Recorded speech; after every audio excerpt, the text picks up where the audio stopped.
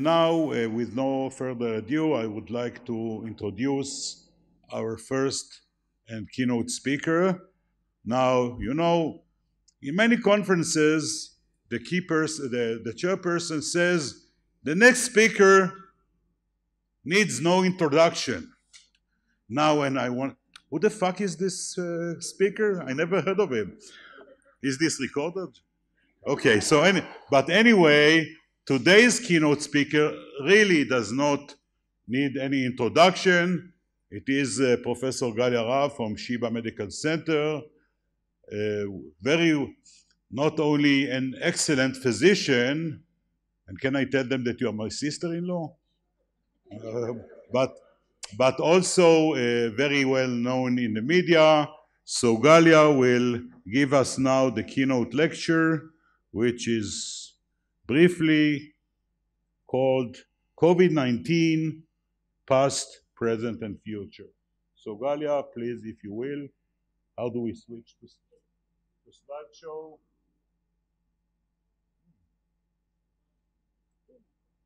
This one.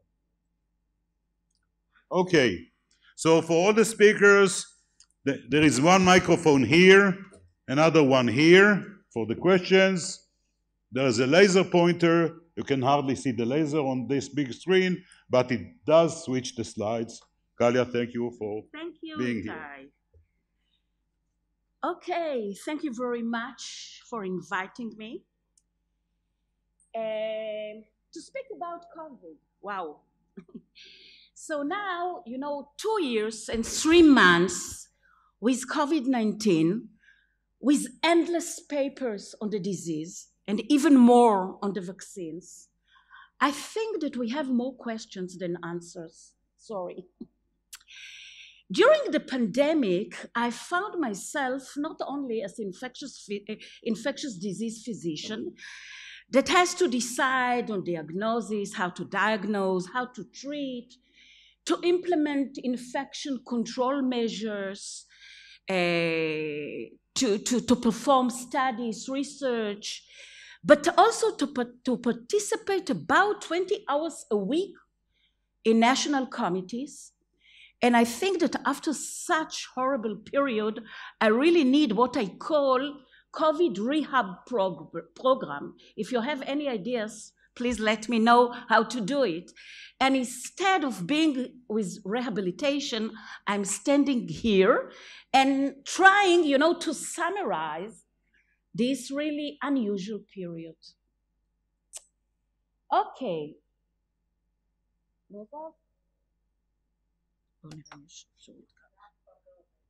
יהיה הכי טוב פה.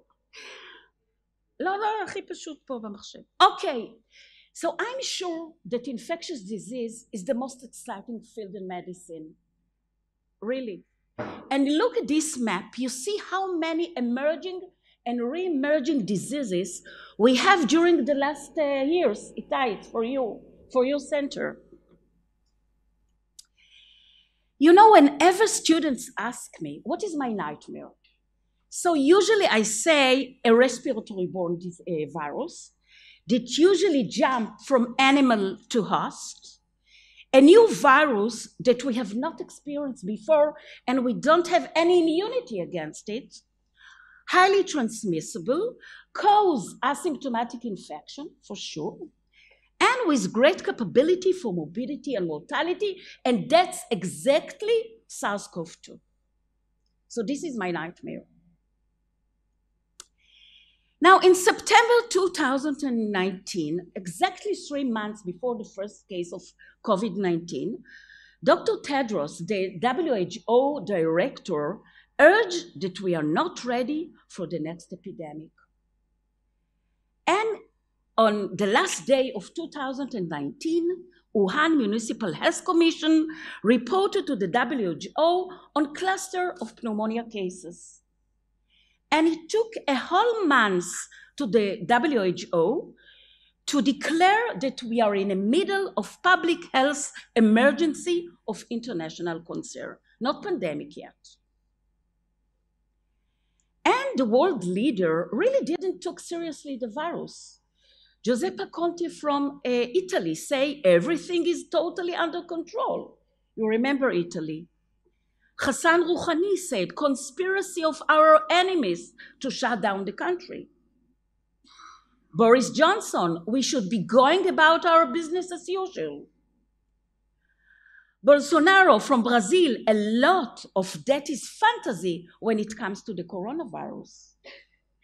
However, more people died from COVID-19 in the US than from any war in the world, or even from any pandemic, any flu pandemic, even the Spanish flu, and it's before the Omicron. The economy shut down. The cost to humanity was unbelievable, and no country was immune against the disaster. And we faced a pandemic with shortage of masks. You remember these pictures, how to make a face mask. And in spite of the H1N1, the SARS, the MERS, live market animals are still very popular in China and in other countries. You know, giving the opportunity to animal viruses to mutate, to mix, and to jump to humans. And whenever we have pandemic, read it, I really wrote it that you'll remember it. Whenever we have a pandemic, we look back and wish we had invested more. Our memory fades, and the other priorities are getting the resources. It was before the pandemic, and I think also we have it quite now. Currently, we have more than 484 million cases in the world, more than 6.1 million deaths, and it's for sure underestimation. In Israel, almost 4 million cases and 10,500 deaths. And look here, just I'll try to show it, yeah.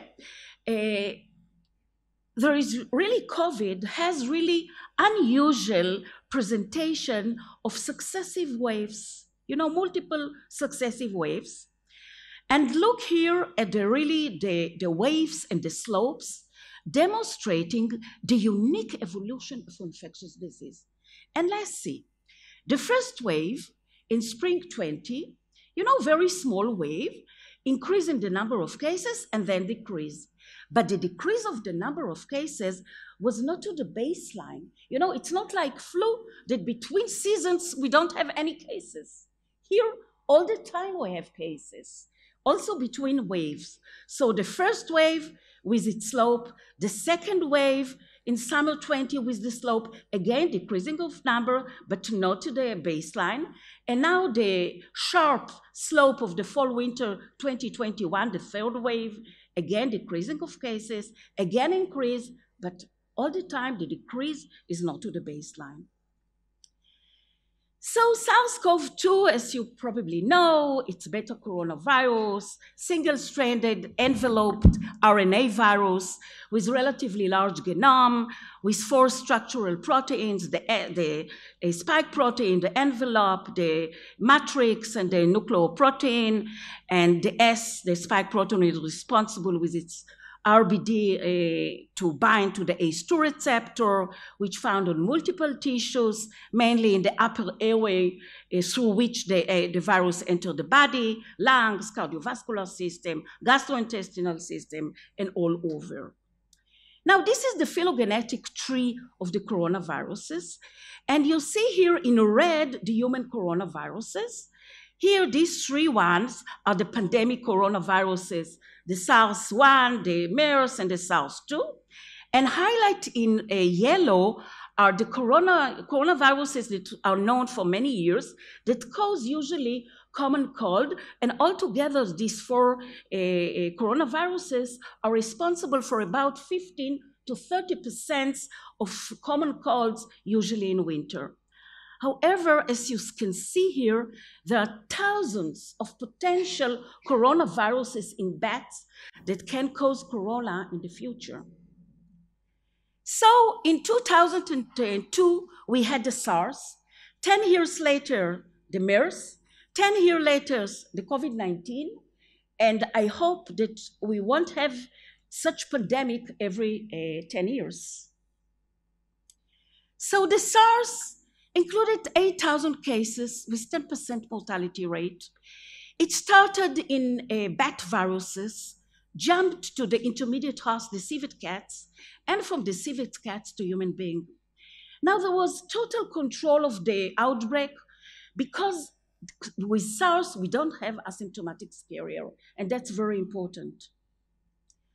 The first case of MERS was in 2012, and it was in a man with pneumonia in Saudi Arabia.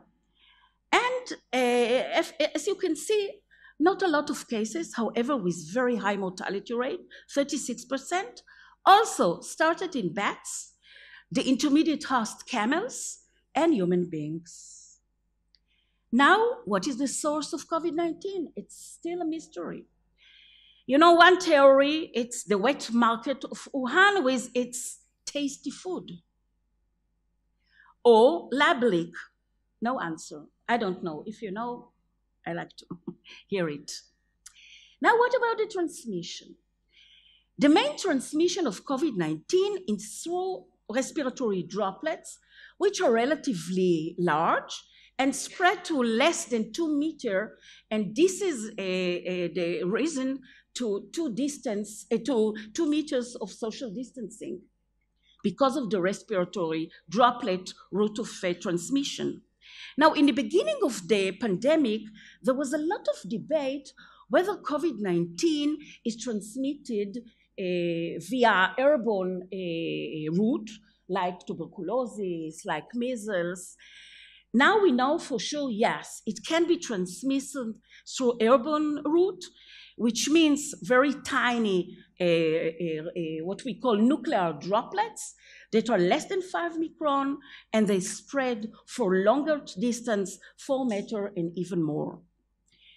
However, in the beginning of the pandemic, you remember that we were very afraid of contaminated surfaces. Now we know that transmission through contaminated surfaces doesn't exist at all.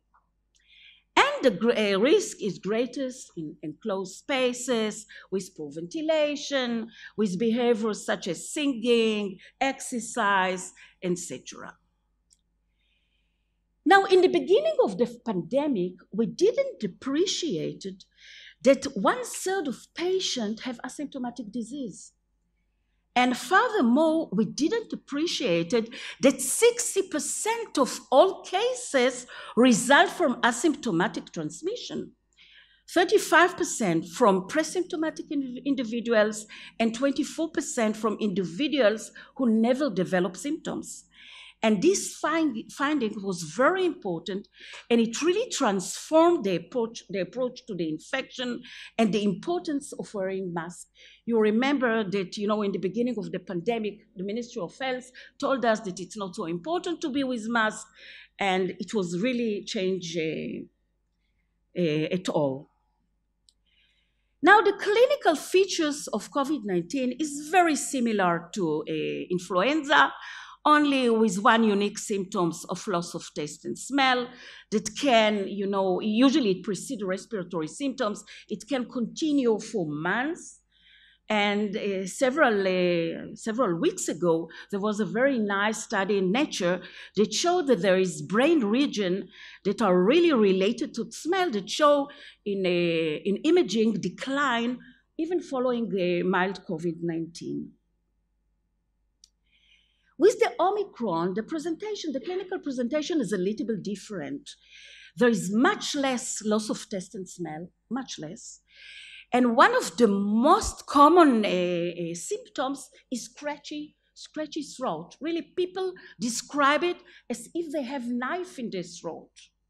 And with the BA2 variant, we have much more GI symptoms: nausea, vomiting, abdominal pain, bloating, and diarrhea. So yeah, it's different. Now, from the beginning of the COVID-19, it's studies from China that shows that mild to moderate disease, 80% of patients, 14% of patients have a severe disease, and only 5% have critical disease, which needs ICU, mechanical ventilation, etc. The case fatality rate overall is 2.3%. With Omicron, it's 0.6%. However, the mortality rate among those who need ICU, who needs ventilation, according to to this literature, it's about 20%. However, I don't agree. What we see is, who comes to the ICU ventilated, the mortality rate approaches 50 to 70%, and that's what we see.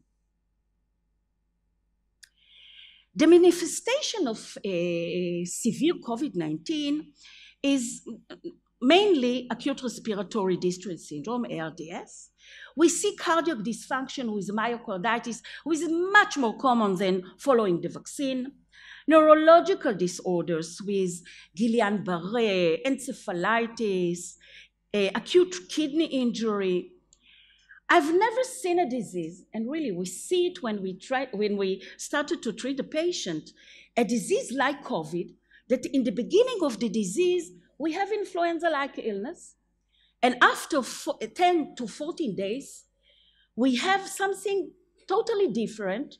The virus activates the inflammatory system, causing hyperinflammation, or what we call cytokine release syndrome. Activation of the coagulation system, nobody knew it, and a lot of thrombi all over the body. And in kids, we have the MISC, the multi-system inflammatory syndrome. And who are at increased risk for severe COVID? Older patients, older people, people with underlying disease like obesity, diabetes, hypertension, COPD, pregnancy, and more. And during the last two waves, we have learned that unvaccinated people are at the highest risk for severe COVID-19.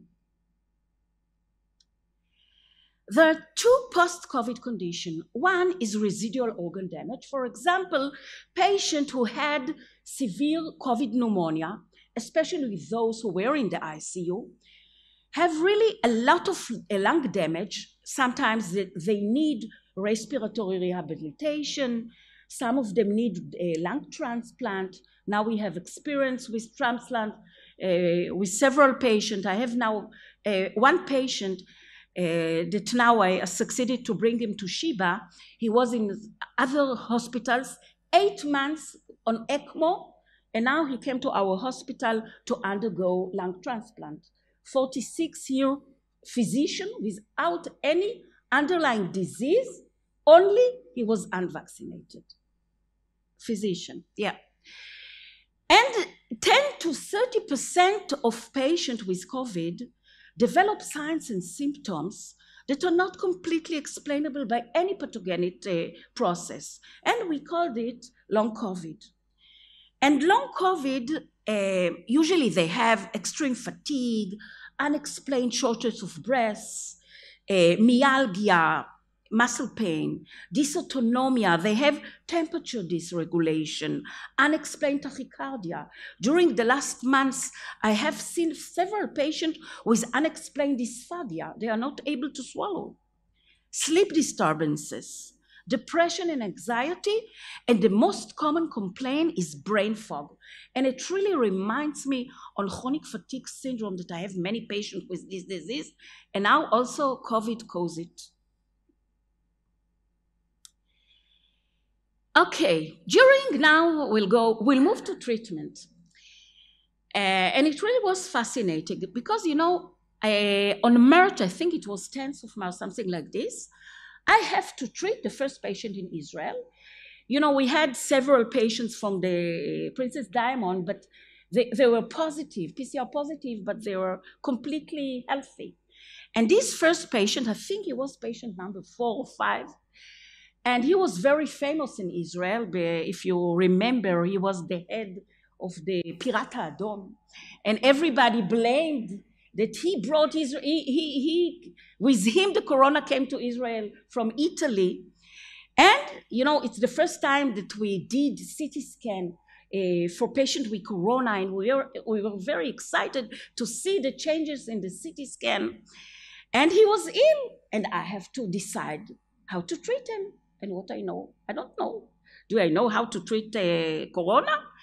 And really, making clinical decision in the absence of evidence was not easy at all. So what I do? Okay, looking at SARS-CoV-1 and MERS, however, there was no treatment.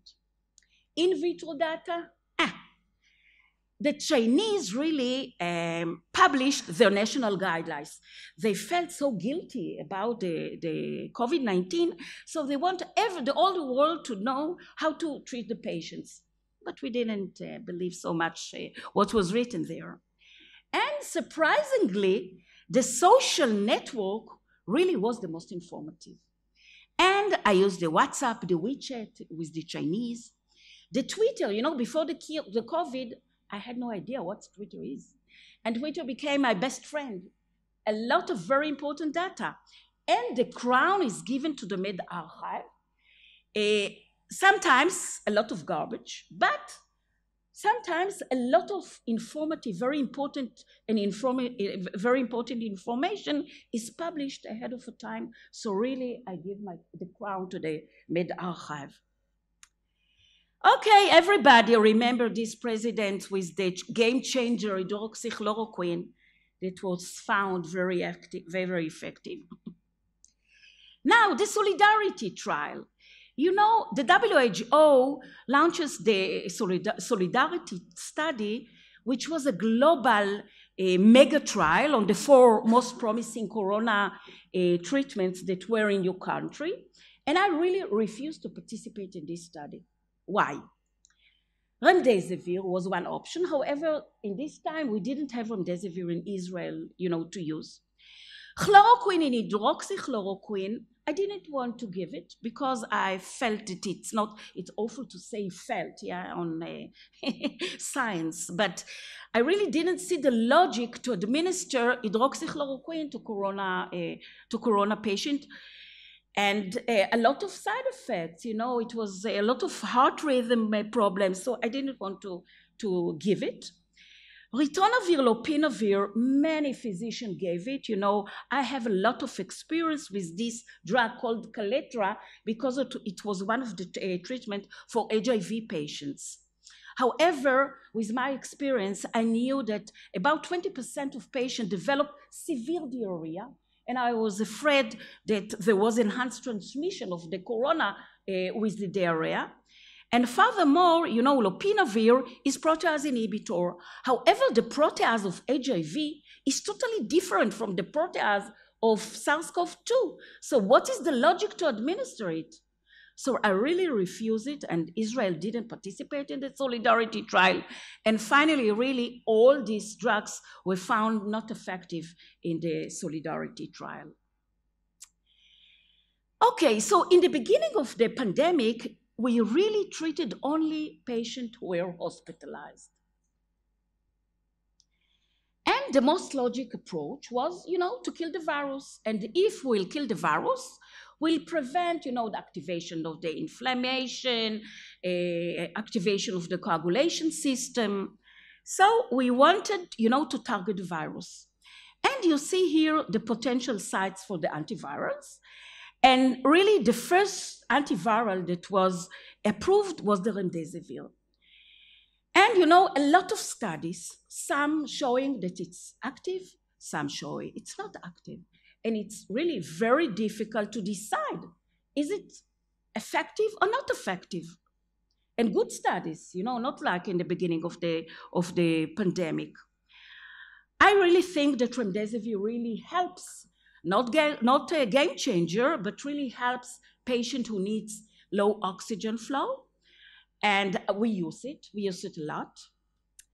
And remdesivir, as you see here, is an RNA polymerase inhibitor. And also we use a lot convalescent plasma. And convalescent plasma, as you can see here, really prevent the virus to bind to the ACE receptor.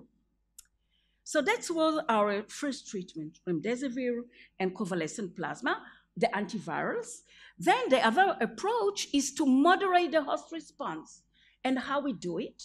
We do it with dexamethasone, and dexamethasone really helps. All studies show it's really effective. However, physician wants to treat patients, and they treat all of them. And it was really awful because many patients who didn't need dexamethasone got it. And dexamethasone is steroids with a lot of side effects. So really, it's helpful only for patient who needs oxygen and more, yeah? But not patient who don't need oxygen. Monoclonal antibodies against the interleukin-6, the tocilizumab, JAK inhibitor, the baricitinib, found to be effective. However, also, there are studies that show it's effective, studies that show it's ineffective. And it's very difficult to decide whether really it's effective or not. And a lot of other clinical studies with immunomodulators and anticoagulation because of the activation of the coagulation system, as I showed you before. Now, I must admit that COVID treatment in hospitalized patients, especially those in ICU, is very, very, and even very disappointing. And it's so frustrating, you know, to face the family that comes with miracle drugs that they show, or the read in the Idiot Achronot Israel Hayom, and want me to give the patients a lot. Every month, a new miracle. However, really disappointing. Now, the science breakthrough of the year 2020 is undoubtedly the COVID-19 vaccines. And now, there are 119 clinical studies on COVID vaccines. These are the 10 leading COVID-19 vaccines. And you can see here the name of the developer, and this is the commercial name. And we know that we have 4 platforms, 2 mRNA platforms, the Pfizer and the Moderna, 3 viral vector vaccines with the adenovirus, the AstraZeneca, the Johnson & Johnson, and the Sputnik, 2 protein vaccines with the Novavax, and 2 inactivated vaccines, the Sinopharm and the Sinovac. The 2 last vaccines are not approved by the WHO. And if you take Pfizer vaccine, for example, it's approved in the US. However, in other countries, there is EUA, what we call emergency use authorization. These are the 2 classical efficacy trials that were published in December 2020. And they found 25 efficacy for the Pfizer vaccine and 24.1% efficacy for Moderna vaccine. And it was very surprising, I must tell you, that usually we are used to about 50% efficacy in elderly or in adults. If you'll take the influenza vaccine, you'll take the Zostavax, even Engerix against hepatitis B are not so effective. It's the first time, really, almost first time, that we see with messenger RNA vaccine such high efficacy in elderly. Usually we have immunosenescence and we don't see such good results. The efficacy of the viral vector vaccine, you see here the AstraZeneca 70.4 vaccine, and Johnson & Johnson 66 efficacy overall, 72 in United States, less in South Africa because of probably the beta variant, and 85% efficacy against severe disease. Now, efficacy study that I showed now are usually done in randomized, control, double-blind, multi-center studies. And effectiveness in real-world setting usually are done by observational studies. And usually the results of efficacy studies are better than effectiveness. And this study that was published by the Ministry of Health really did observational study on the effectiveness of the Pfizer vaccine. And it was possible because really in Israel, we are the first country really mass vaccination with the Pfizer vaccine. And you can see that the results of the effectiveness was similar to the efficacy studies. 95% efficacy against the infection, 97% efficacy against symptomatic disease, COVID-related hospitalization, severe or critical related hospitalization, and even COVID-19 related deaths. And it was found in all age groups. However, it's important to say that the study was done during the alpha variant and not the Delta. So afterwards, there was a study by the CDC that shows that after Delta became the most common variant, fully vaccinated people had reduced risk of infection by 5-fold, reduced risk of hospitalization by 10-fold, and reduced risk of death by 10-fold. So the summary was that vaccination offers strong protection against COVID-19. Now I want to analyze the epidemiology of COVID-19 in Israel. And let's start. Okay. Now, sorry, we have here only 4 waves because, you know, the Omicron wave, we need another scale. So we'll change the scale in between. So the first wave, you see very small wave with lockdown of 4 weeks. Then the second wave, a little bit bigger, larger, with a second lockdown of about 5 weeks. So why lockdowns? You know, not so many cases. So I'll remind you that the aim of the lockdown was to prevent sudden increase in the number of hospitalization beyond the healthcare capacity, exactly what was in Italy in the first and the second waves. And we call this the containment. Now, there's problems. I like really to present the main problems of the Israeli health system. One of the problems. So it's really the number of beds, hospitalization bed per 1,000 population. And you see that in Japan, 7.8, South Korea, 7.1, Germany, 6, Italy, 2.6, US, 2.4, Israel, 2.2. And that's a problem. And furthermore, 10% of hospital beds should be ICU beds. In Israel, less than 5%.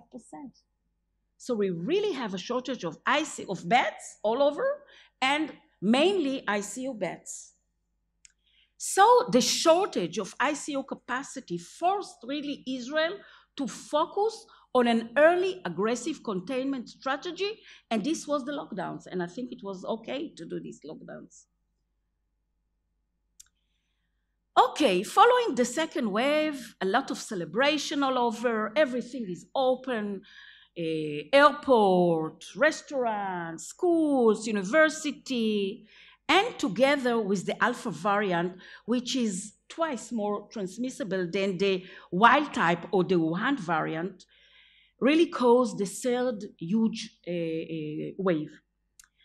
Okay, December 19, vaccination began in Israel. Several days later, the third lockdown.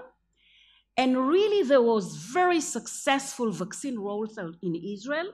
So between April and July, 62% of the population was vaccinated. And there were only 20 new cases a day, 20. And most of them came from abroad, not from Israel. So it was great, and everything said, okay, bye-bye Corona. But here comes the fourth wave, a huge fourth wave. And what was the reason for the fourth wave? So 3 theories, and it's not theories, I think altogether. So first of all, everybody said the Delta variant, yes, spread all over the world, very transmissible, more than the alpha. The viral loads among patients with Delta variants was 1,000 greater than those with the alpha variant. However, when we check it in vitro, the vaccine is active against the Delta. So it's not the Delta.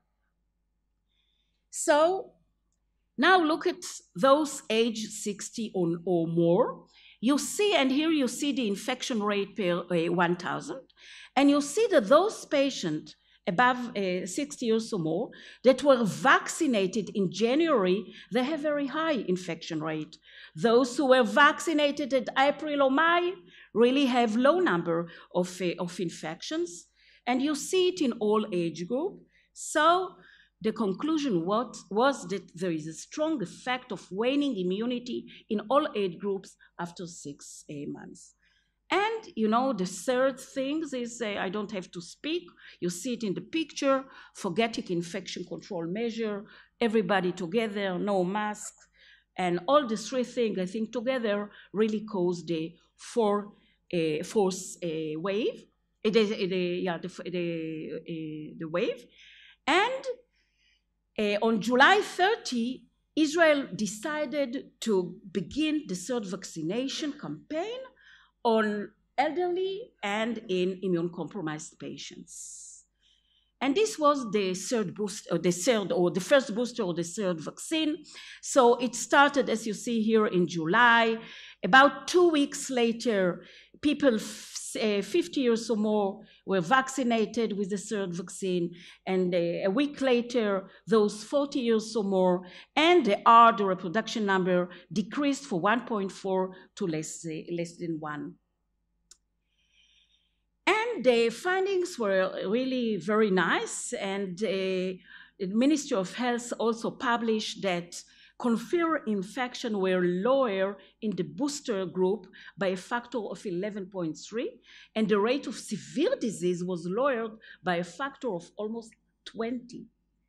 And I think this number is really very important to see the numbers or the rate of severe COVID-19 by vaccination status among patients 60 years or more, and the rate is per 100,000 population.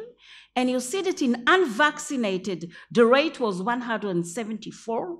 The rate among those who got 2 vaccines, 33.7, and among those who got 2 vaccines and the booster, only 3.4.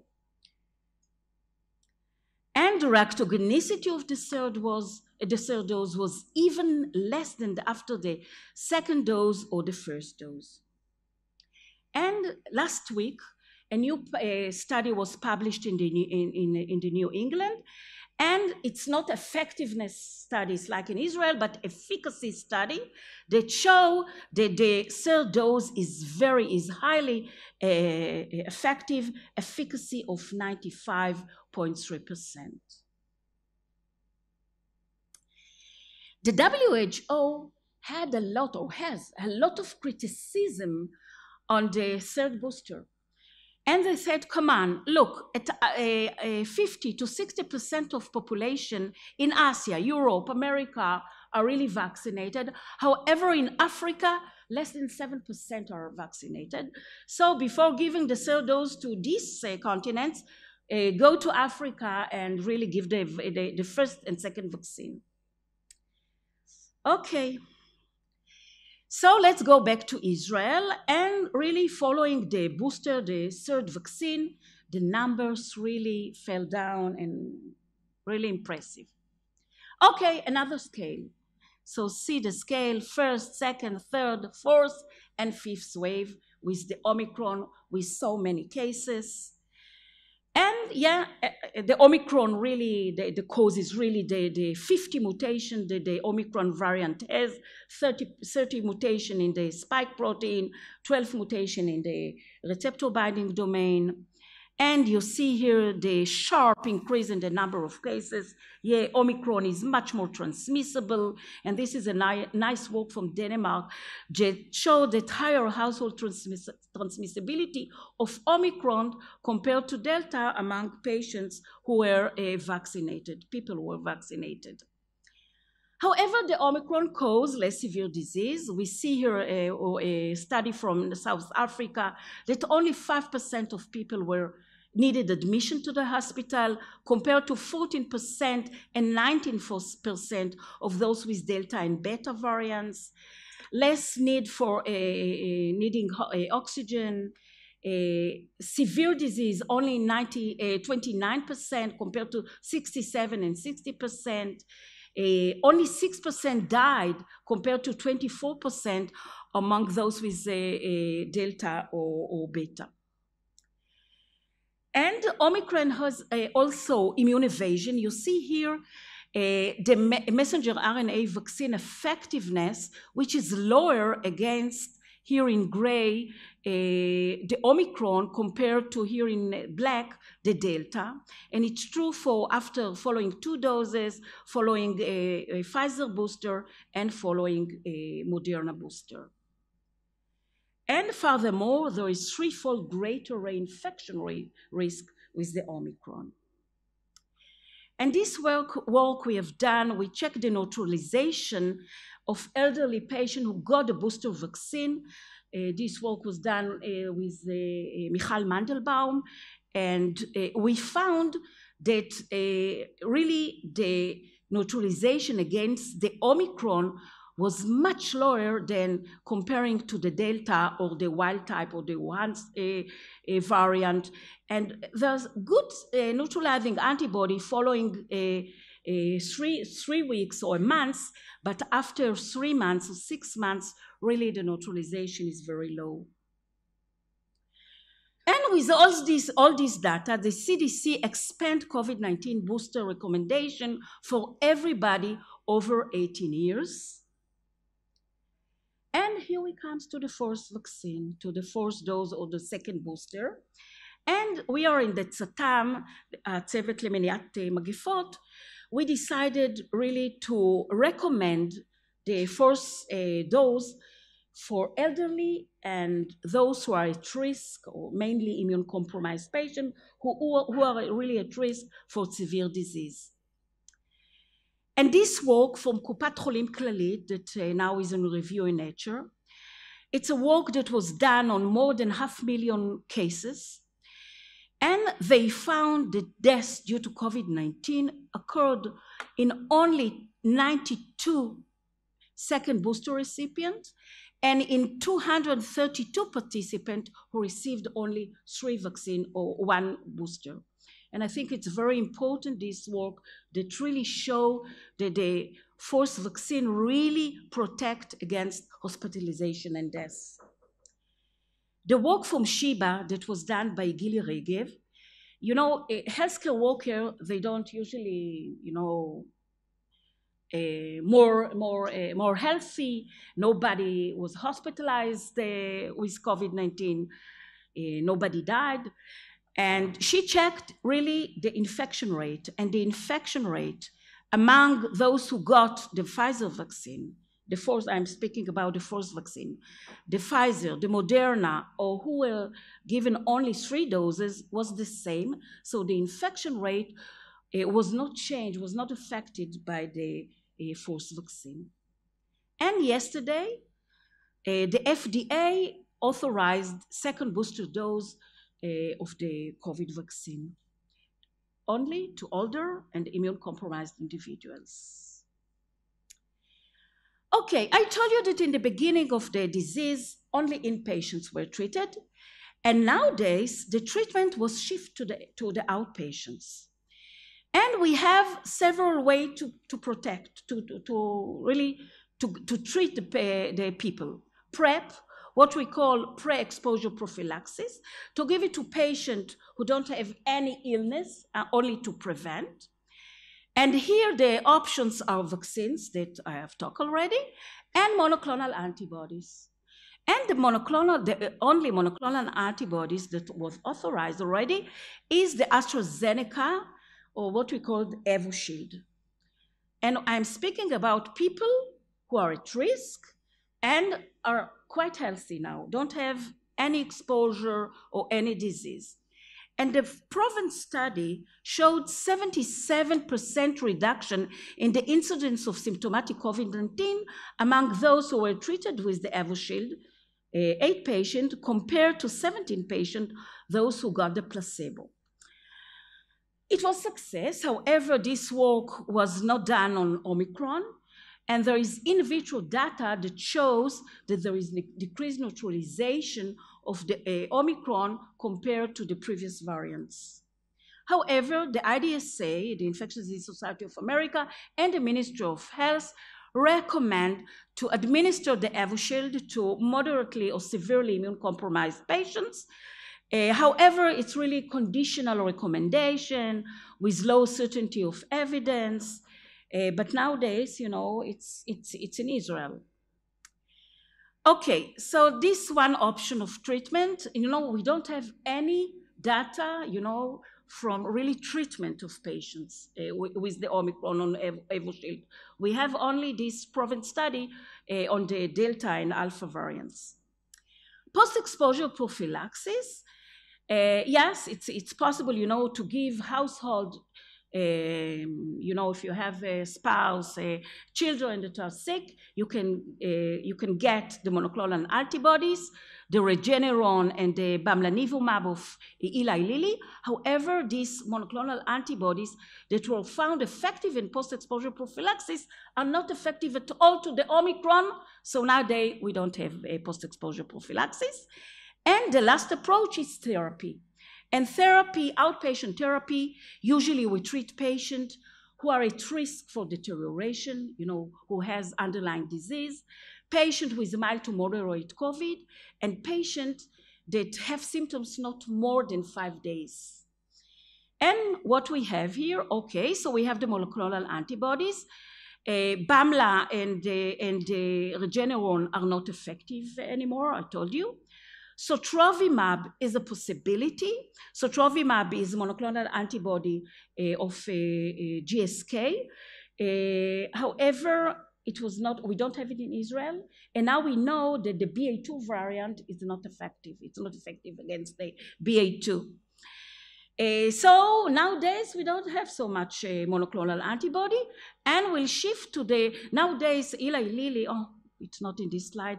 Eli Lilly or the FDA approved a new monoclonal antibodies. This is effective for all the variants that we have nowadays, but we don't have it yet. And let's move to the oral antiviral. The Paxlovid, the nirmatrelvir and ritonavir, a very promising drug that found, you know, the study that was published already in the New England, found 90% reduction in hospitalization or death compared to placebo, 10 deaths in the placebo arm and no deaths in the treatment arm. The problem with the Paxlovid is that it has so many drug-drug interactions that it's very difficult to administer it. And our, you know, the people who need it more are not able to take it because taking anticoagulants, taking, you know, anti-cancer, etc. And the other drug is molnupiravir. It's polymerase inhibitor, RNA polymerase inhibitor. However, MSD found that it was only 30%, not 90% like the Paxlovid, 30% decrease in hospitalization and death in the treatment arm, 9 deaths in the placebo, and 1 death in the treatment arm. One of the problems with the molnupiravir that in vitro it causes mutagenicity, and it probably there is no clinical importance. However, it's forbidden for pregnant women and children. And both drugs, the molnupiravir and the Paxlovid, are given orally for 5 days. And with the molnupiravir, there is no drug-drug interaction, so it's easy to administer. So now you'll ask me what is going to happen, and I'll tell you that I don't have a crystal ball, don't know. It's not my hands. There are good news and bad news. The good news is that we have effective vaccines. The bad news is that the vaccines are active for a limited period of time, and that a large segment of the population do not want to get vaccinated. Now, there are different phases of pandemic. The first phase is the pandemic phase, where there is explosion of cases. I think that we are over it. Then there is the acceleration of cases. And there are three possibilities. One is to eradicate the disease. I'm sure we are not able to eradicate corona. The only infectious disease that was eradicated is smallpox. It's possible to eliminate the disease. I'm sure that we're not able to eliminate COVID. The only disease, no, there are several diseases, the infectious diseases that were eliminated, measles, polio, and the only option is control. And now the question is, at what level of control are we going to be able to get back to some degree or to degree of normality? I don't think that with 15,000 cases a day, we can call it control yet. Sorry. And the last slide. So what shall we do? To do better with vaccines, to implement other mitigation methods, and to vaccinate the rest of the world, particularly low and middle income countries. And until we'll have a truly global response to this pandemic, we will not be able to control it. And thank you.